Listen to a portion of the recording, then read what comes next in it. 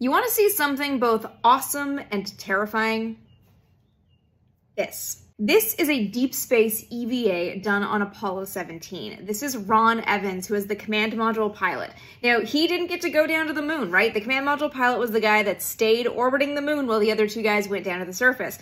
But he did get to do this scariest of all EVAs, or spacewalks. Apollos 15, 16, and 17 all had cameras in the service module for lunar observation. The command service module was orbiting the moon for a long time. It might as well take a lot of pictures, right? Well, the problem was that part of the spacecraft was punted away and then burned up in the atmosphere right before re-entry. So they needed to get that film reel, and the only way to get it was to go outside. It still just like blows my mind to step out of the spacecraft and be able to look one way and see the moon, look the other way and see the Earth, and look all around you up and down and just see nothing.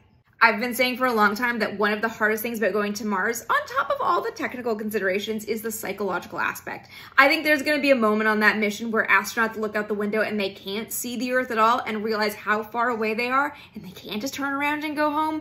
I feel like this is the baby version of that. Like, you're on your way home, you know you're going to that big blue dot, but you're still really far from it, and there's nothing you can do. That's why I think these Deep Space EVAs are both so cool and so scary.